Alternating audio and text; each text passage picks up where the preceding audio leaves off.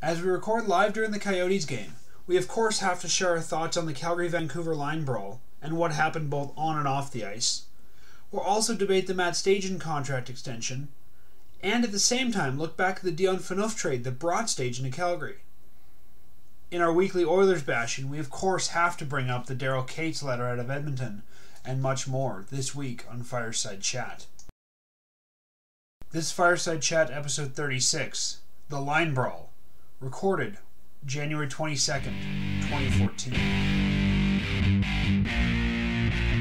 Are you ready? Sea of Red, it's time for another episode of Fireside Chat, featuring Dan, Matt, and Lucas. It's the eve of the Flames and the Coyotes, and we have a lot to talk about. This has probably been one of the most eventful weeks I think I can remember in Flames history this season, and there's a lot of people talking about what's gone on with the Flames this week. Matt, how you doing this week? Could be better. Been a little under the weather, but, soldiering on. At least you're here to talk hockey. Luke, are you ready to talk hockey? I'm ready to talk fisticuffs. Well, let's start there. I think the biggest story that everyone's talking about this week is the line clearing brawl last week. Last weekend. The Flames and the Canucks went at it. I'll get your guys' take first. What did you think about the Flames putting the fourth line on the ice to start with? Did you think that Hartley had some sort of motive there, that he wanted to hurt the Sedins? Luke, let's start with you. No one puts Brian McGrattan has never done anything really untoward to anybody. He exclusively fights the other team's designated fighter.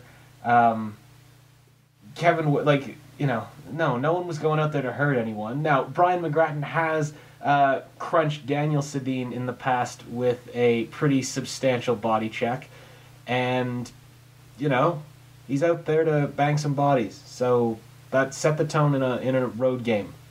No one's out there to... Yeah, honestly, if Tortorella just put out his first or second line there, nothing would have happened. The Canucks likely would have got a scoring chance out of it, and that's the end of the story. But instead, he responded by putting his goons out there, and what happened. Yeah, I agree with Matt. I think that if the Canucks would have just iced their first line, the line with the Sedins, they would have been able to win the faceoff against whoever took it, be it Westgarth or whoever they would have had at center, taking the faceoff. They could have taken the puck, gone down in their end, played with it a little bit, and by then the fourth line would have shifted off and we could have actually had a game of hockey, because they're not going to be out there all that long.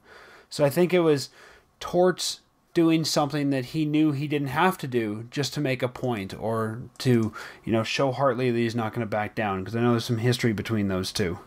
Well, if you really look at it, the fault lies with both teams as much as just the players on the ice, because there's no reason other than okay, it's Saturday night with the Canucks and Flames. I guess let's just all have a fight. Schmid and Butler are out there. Bieksa clearly didn't want to fight anyone. Bieksa taking the draw probably escalates that more than anything, because, I'm sure there's lots of times when fourth lines start against each other and it doesn't end in a line brawl.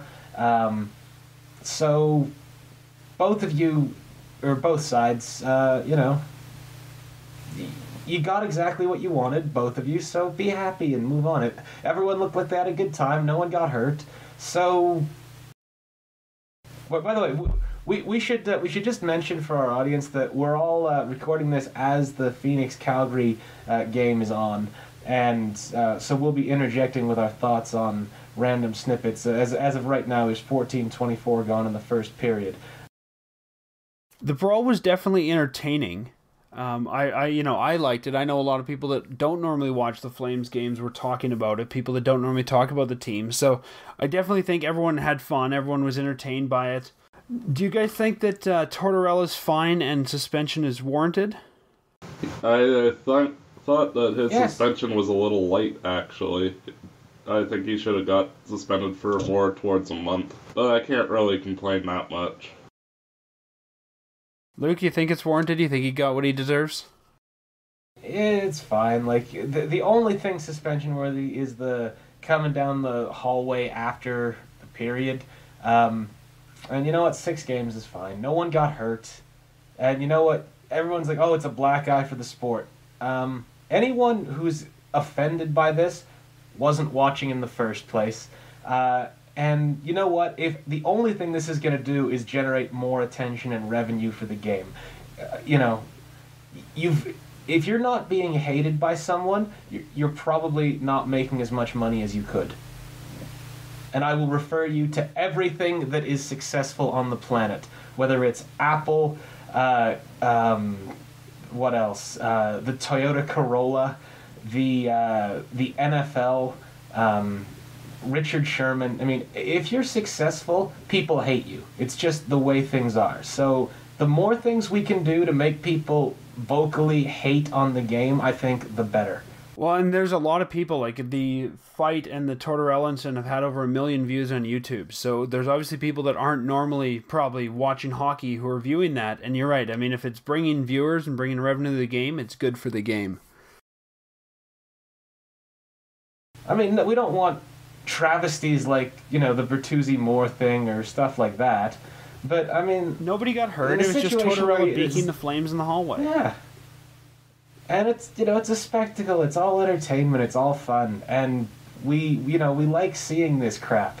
As much as the media doesn't, because, from their seats of privilege 200 feet above the ice, they can be like, oh, it's not hockey. Well, you know what? It's easy to be all high and mighty about the purity of the sport when you get to see the best level of hockey in the world every other night in the wintertime for free. But for those of us that have to shell out $80 a ticket, you know what? I would like to see something interesting. And that was interesting. That was fun. Oh, it was, so, for sure. So let's not act like there was a travesty of justice committed here. The other thing I thought was entertaining about it was the whole Clinton Malarchuk thing. Him just come flying out of the dressing room trying to get in Tort's face. Did you guys see that part? Oh yeah. I had to watch it a couple times, but Clint is a boss. I have to say that. It's not nearly as fun as Bob Hartley just popping out and saying either go f*** yourself or you're no f***ing ref. Yeah, I have no idea what he said. I saw his face pop out, but I didn't know what he was saying. He looks like he's on like a board where he just sort of like slides out and then is pulled back in. It was, oh gosh, I like that. And you know what? It's one of these things like when as soon as John Tortorella starts screaming and doing his little thing, lighting his hair on fire. Don't you just wish like everyone on the Flames just turns around, rather than shouting back, just grins and shows all their lack of teeth and just starts waving and be like, you're such an asshole. That's probably what I would have done. I thought it was funny that Gratz had to almost give Malarchuk a face wash to get him out of Tort's face. Well, yeah, we definitely had to pull him back. Like that was literally the hold me back, man, hold me back. Except hockey players don't need to say hold me back. Someone actually just has to do it, because otherwise they're gonna, like that dude stared down death. What do you think? John Tortorella scares him? I doubt it. Do you guys think that the Flames fine? I guess it's a fine towards Hartley actually, but do you think the Hartley fine is justified? $25,000? Yeah, a little bit. You can't just penalize the one guy. Like Hartley did throw his fourth line out there, and Westgarth did, take a draw for the first time ever. So But if you're going to penalize us for having Westgarth take a draw, why would there not be a monetary penalty for Vancouver for having a defenseman take the draw? Yeah, that's the thing. Okay, so Westgarth takes the draw. I would guess because Lane was going to line up at center as well. Who was the original center on that play? I believe it was supposed to be Lane. Okay, so and that dude's a goon as well. Blair Jones isn't a goon, so Westgarth comes in to answer the bell, stand up for Blair Jones, and then all of a sudden Kevin BX is doing his thing, and so it's just like, what are we really doing here? And it's like, Hartley doesn't deserve a whole lot of criticism for this, because you're allowed to do that. You're allowed to start a fourth line. Yeah, we broke no rules. Home ice advantage means you get to... Yeah, home ice advantage allows you to make last change and decide who you want to match up against that. Tortorella decided he wants that matchup. Yeah, if we're at home and we did that, I could see there being some negative if we matched his line with our fourth line. But we put the fourth line out. The home team had every advantage to match it however they wanted to match it. Why is that even a negative? If we put our fourth line out to match their fourth line and that happens at home, all we did was give people a good show. I don't... There's... Gosh, it's a violent game. Go watch tennis. That Jeannie Bouchard chick is really hot. You know? And it's, you know, really warm in Australia, and I'm sure she'll be sweating and whatnot, so, you know, then you don't have to get your sensibilities offended. I didn't even know tennis was on. I didn't know there was a tennis tournament in Australia. Yeah, it's the Australian Open. It's one of the majors. So yeah, I don't pay any attention to tennis.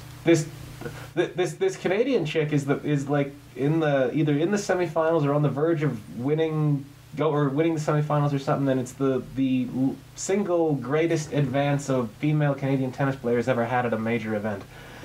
So good for her. Wow, that's pretty good.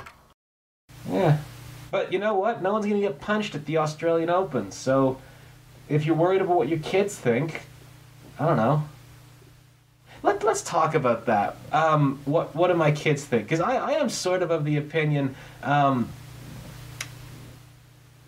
you know, you see the signs of the dome says, please don't swear, curse, etc. And I understand you sort of want to, you know, you want to make it a situation where people aren't afraid to take their kids to a game. But if you're being honest, the Saddle Dome at a Flames game, that's for grown-ups. That's, you know, that's an $80 or whatever average ticket price, one of the highest in the league. Beers are $8.25 for a barely passable domestic.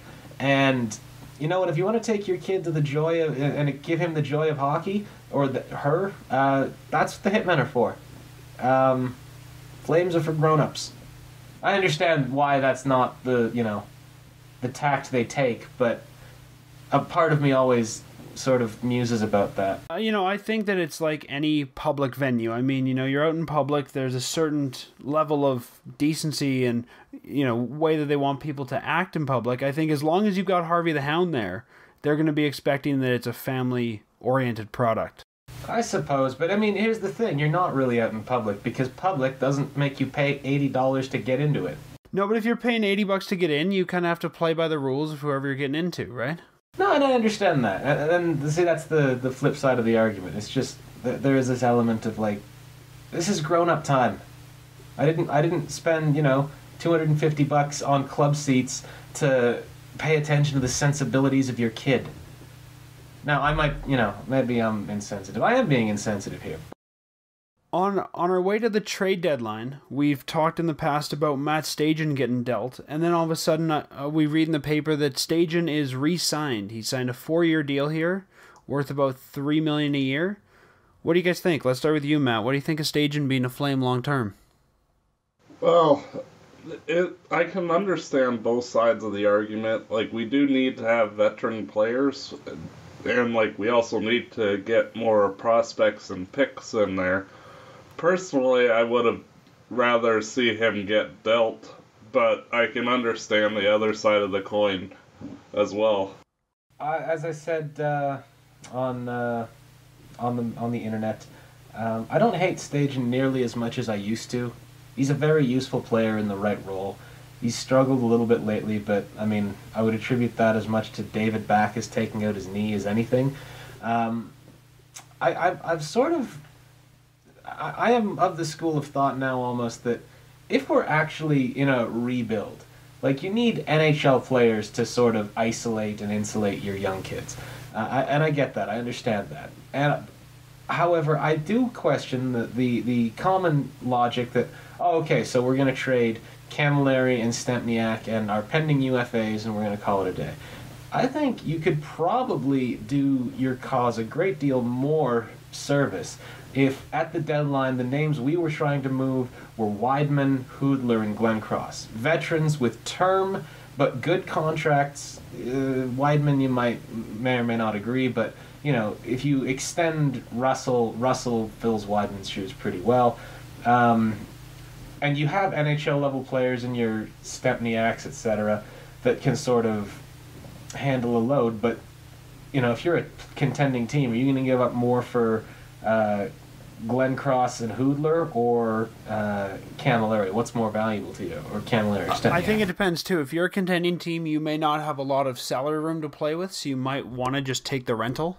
That's true as well. I would possibly argue, especially with Glenn Cross. You can fit Glenn. You would find a way to fit Glenn Cross in. If it has to mean the Flames take back a pending UFA, who's probably a semi-decent NHL player that they could also extend, and then, you know, again, temporary vets, because Hoodler and Glenn Cross, I don't think are you know, and Weidman are not core pieces going forward. They're sort of guys that make you a little bit more competitive now, and I'm not recommending at all that we, you know, encourage tanking or anything, but I'm just sort of musing, like, what do we get more value from, and does the product on the ice differ a huge deal if we add the assets from a Hoodler, Glenn Cross, and Weidman series of moves as opposed to, you know, Camilleri and Stepniak? And it's definitely a different strategy for sure. Yeah, I haven't thought a lot about it to be able to talk a lot about it with you, but I'd be happy to chat about it again as we come close to the deadline, and I got some time to think about that, because that is interesting. Well, it's definitely an interesting take, and, like, especially, it also depends, like, what your return is going to be, and, like, what type of personalities you want in the team going forward. Like, say Yuri Hoodler, he might not necessarily have the right personality that the other players on the team like, so perhaps moving him might work. I don't know. It's just, you know, it gives the other options, that's for sure. Yeah, I think the question of return was a good one. I mean, you know, going back to the Stajan thing, I don't think we would have actually got all that much for Stajan come the deadline. So I think that re-signing him to a deal that, while it's more than I would have wanted to pay for him, as we've talked about, the Flames have a lot of money to throw around, so I'm fine with it. I think that Stajan, he's obviously shown here, like, you know, Luke said, he doesn't suck as much as he used to. I don't hate him as much as I used to. I think he's a useful piece. And I think he's shown that, you know, he can play at the NHL levels. So I think for what we would have got for him, I bet we would have got a 3rd or a 4th round pick. I think it's probably better to keep him around here. Yeah, Matt Stajan to me is probably a player that gets a 2nd at the deadline. I say that knowing, you know, nothing about the ins and outs of trading in the NHL, but seems like a contender to shore up a 3rd-line center, you know, given that Dominic Moore gets traded for a 2nd-round pick every year. I mean, Matt Stajan is better offensively. I'm sure defensively, you know, it's kind of, you know, Moore might be a bit better, but whatever. Money, I mean, he took a pay cut. His cap hit's what, $400,000 less than it was, or $350,000, and then the cap space isn't the issue. So, for a guy who's been our best natural center for better part of 2 years now, I mean, it's fine. The money has never really been an issue. The issue has been, why are we expecting this particular player to be something that he isn't, and he never was. I think, well, I mean, I guess maybe he had one. Did he have 160-point season with the Leafs? I think so.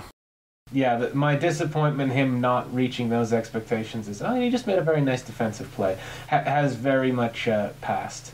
Oh, David Jones, by the way. Oh, my goodness. David Jones is, for the first... This is the best 10 minutes of hockey David Jones has played in a good 3 months. Let's just say that right now. No, I'm just saying, like, we're 13 minutes into the first period. This is the best stretch of game action David Jones has had since the first 4 games.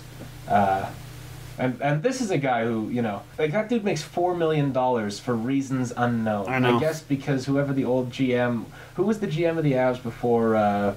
Sherman, is it Greg Sherman? Yeah. That fool. Yeah. From the Craig McTavish and Kevin Lowe school of hack frauds. Just awful GMing. But it would be nice if that guy became David Moss type, 20 goal scorer who's kind of good defensively. I really got a kick out of Sportsnet broadcast the other night selling the hell out of David Jones' return about how he was second on the team in hits or something. And it was just like, literally, it's a guy who does nothing but run into other objects. That's all he's bringing to the table. Did you guys see the story about Burke talking about the Stajan deal from Toronto? Yeah. No, what did he say? Burke pretty much said that he never actually wanted to trade Stajan, and the only reason that he ended up throwing Stajan in on the Phaneuf deal was that Daryl was adamant that Stajan had to be part of the deal. Okay. So I thought that was kind of interesting, because I always assumed that Burke was just getting rid of him because he wasn't performing perhaps to his potential over there, so he tried to saddle us with him, but the fact that Daryl requested him is kind of interesting.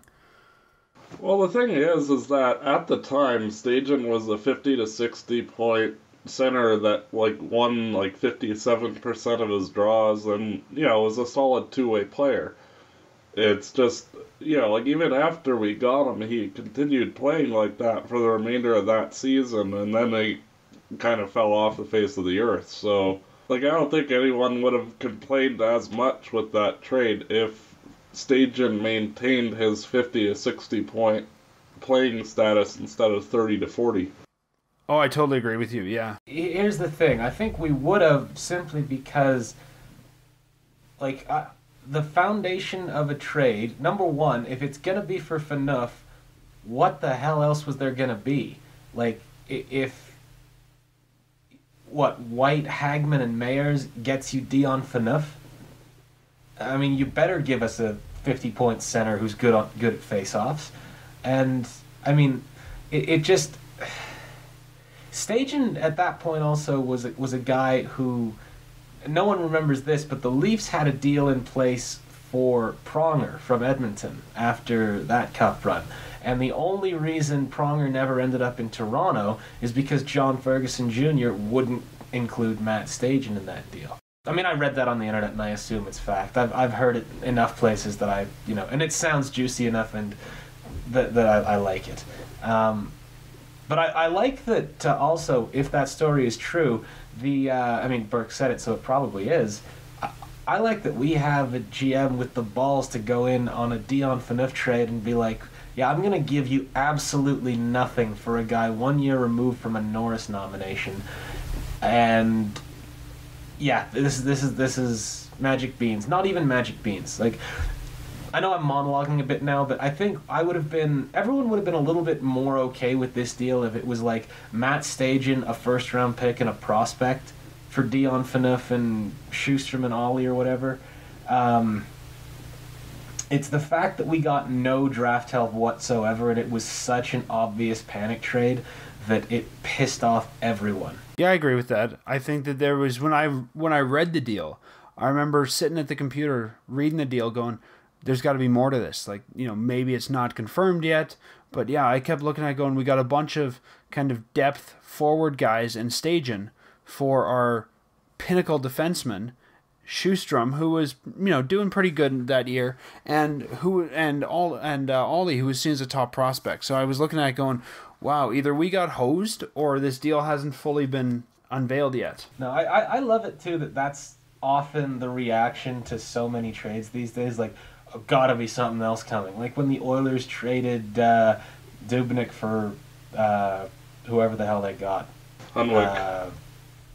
Matt Hunwick, yeah.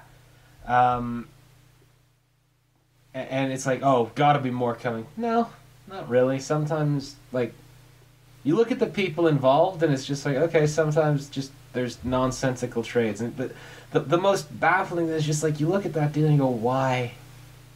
Why that? Shop around. Well, and that's what they said at the time. I remember other GMs, I think Holmgren in Philadelphia said that he was never even approached, and if he was, he would have made Daryl a better offer. I remember hearing that from 5 or 6 GMs at the time. Yeah, well, of course. Anytime you see a GM get fleeced, it is what it is. I remember reading at the time that Burke didn't even make the deal with Calgary. It was his assistant at the time who did the deal. So it's like, he knew almost, I think, that he didn't need to make the deal. He could pull the wool over their eyes. So it's like, yeah, you go do this deal. I don't need to be part of it.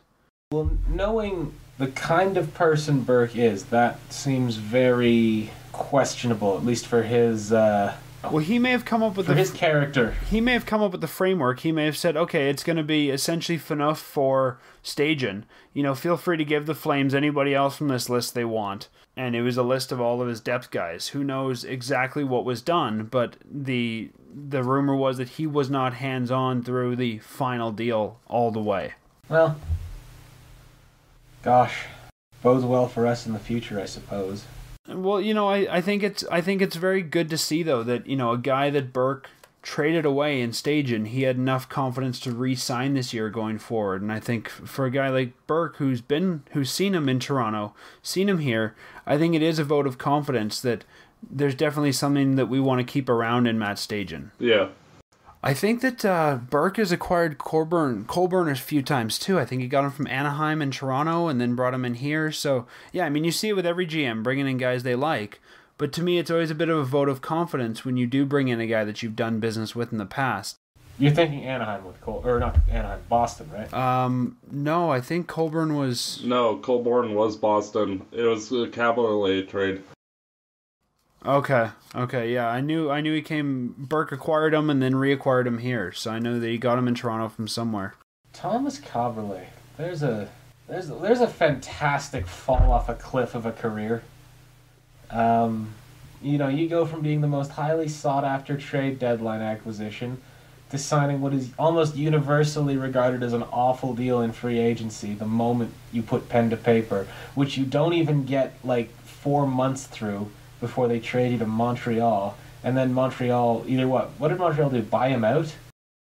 Did they buy him out? It was a real inauspicious end for a guy who wasn't a horrible defenseman. Yeah, I don't know. I didn't think that would be an expensive, because that was a big contract. That would have been an expensive buyout. I guess relative. It was like a 3-year, $12 million deal or something like that. It was 3 years, 16 something. It wasn't. Well, no, it wouldn't have been that much. It would have been in the neighborhood of 4.5 for the cap hit, if I recall correctly. Oh, yeah, you're right. On June 28th, 2013, he was a compliance buyout by the Canadiens. So, yeah, they did buy him out. That feels like... gosh, that wasn't quite as... Oh, nice save by Ramo. That doesn't feel like it happened that recently. That feels like it happened ages ago. But apparently not. And they owe him 2/3 of his contract for double the length of the contract. So, they're going to have a cap hit, be it a big one or a small one, for, 6 years then? If it's a compliance buyout, it doesn't count against the cap. That's the point. Is that the way it is? Okay, so they have to buy him out, but it doesn't count against the cap? Yeah, Brizgalov is a compliance buyout. So they give him $23 million over whatever. It was 14, 15 years or something. But he's no longer on their cap. You're right. Yeah, you're right. Because a regular buyout, they count against the cap. Compliance buyouts, they don't. There is a real charming simplicity to the way the NHL salary cap functions, especially when you compare it to the NFL, which nobody understands how that works. NBA, I don't even know. The NBA's got some sort of salary, hard cap or soft cap, but everyone always seems like they're $40 million over payroll, despite the fact they've only got a roster of 12 guys.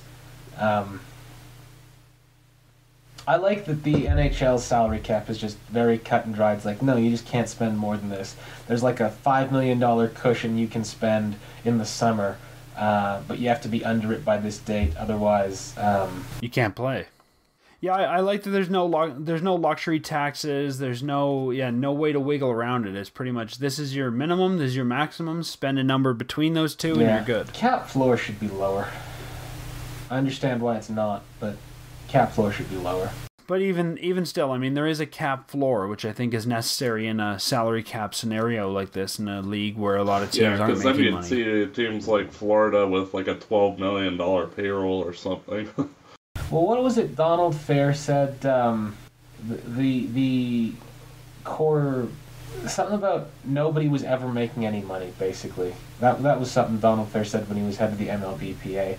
Oh, yeah, no, it was you can never have enough pitching and nobody ever made any money. But clearly, like, people are making money. And it's one of these things, like, for tax purposes where I'm sure it's, like, more advantageous for some teams to show a loss.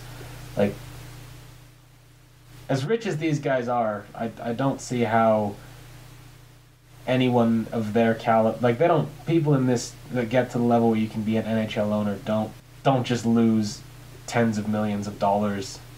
No, it's true. You have to be a sharp businessman to get to that stage, and yeah, you're not gonna just bleed out on cash. The Florida Panthers, for example, like, they were losing $30 million a year, but the owner of the complex, he gets a tax break in, like, for the rest of the business, and he ends up making like $100 million a year on the other things. So net gain, he's making money, but, you know, going with the loss leader.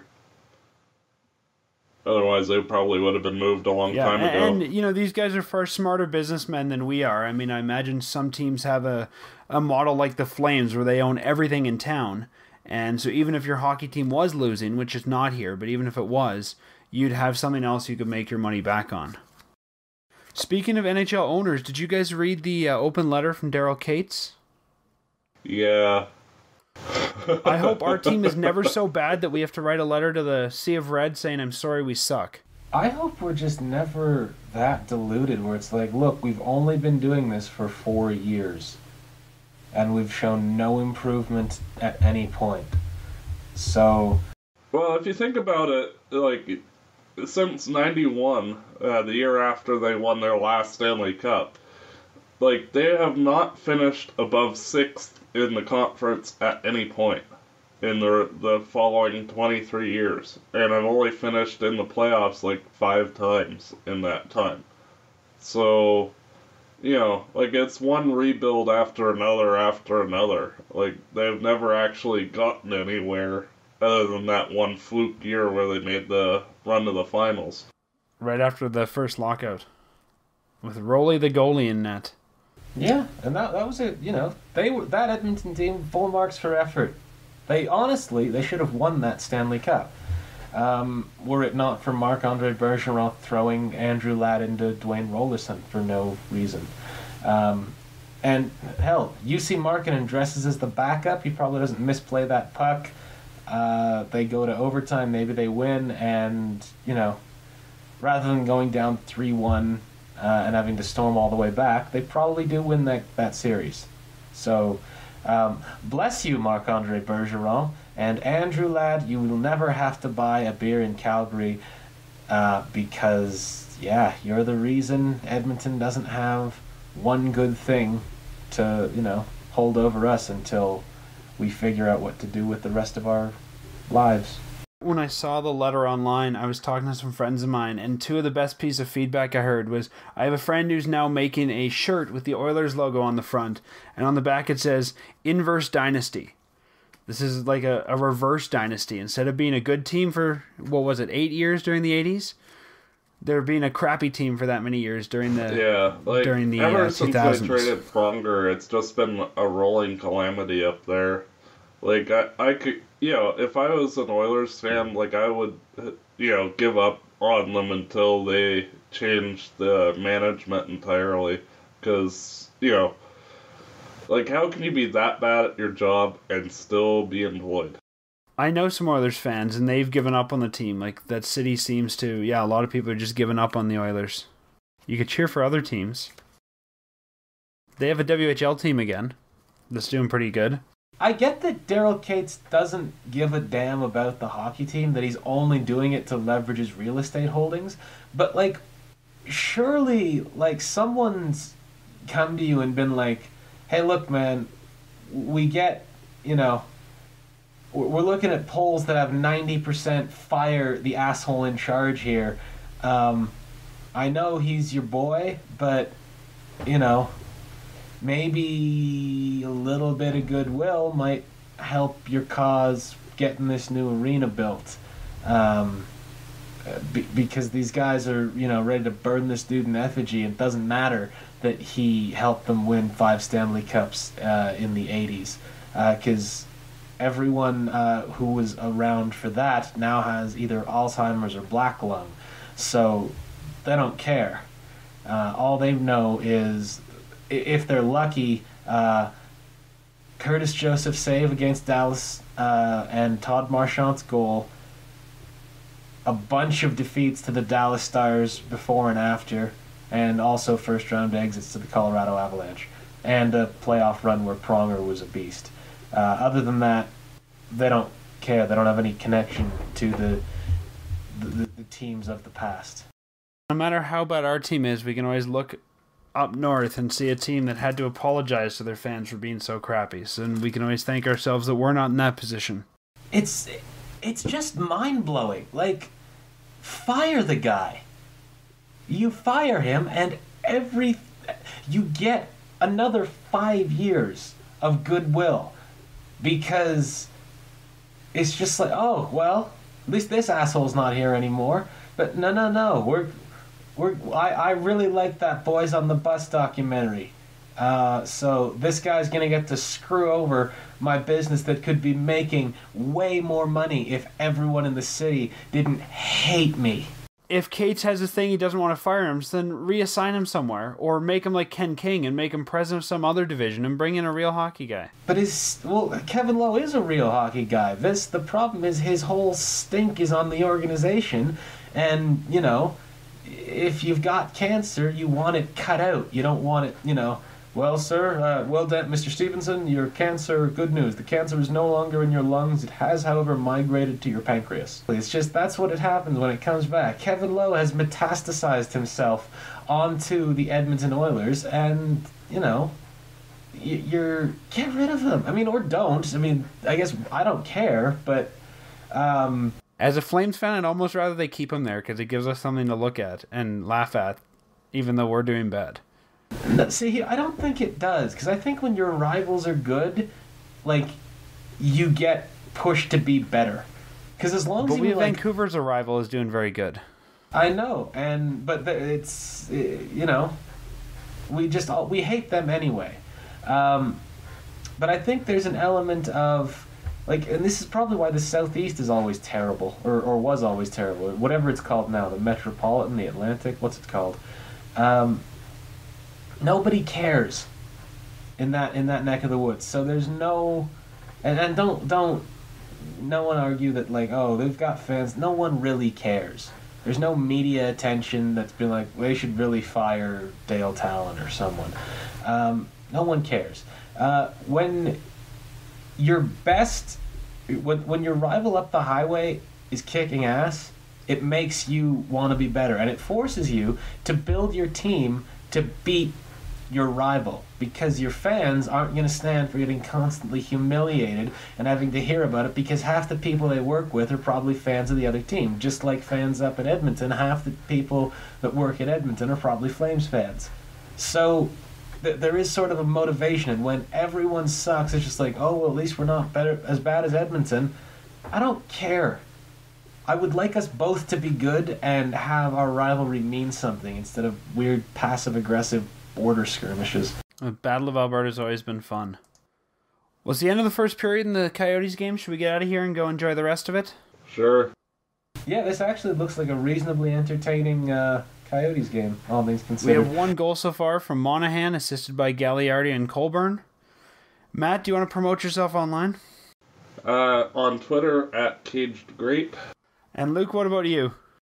I'm @Luke1701 on Twitter.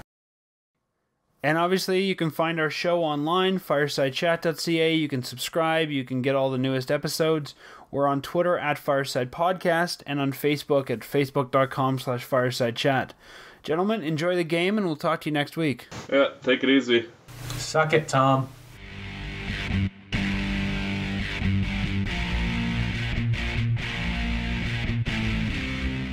We are the boys of chorus. We hope you like our show. We know you're rooting for us, but now we have to go. Fireside Chat Podcast, produced and edited by Dan Stevenson.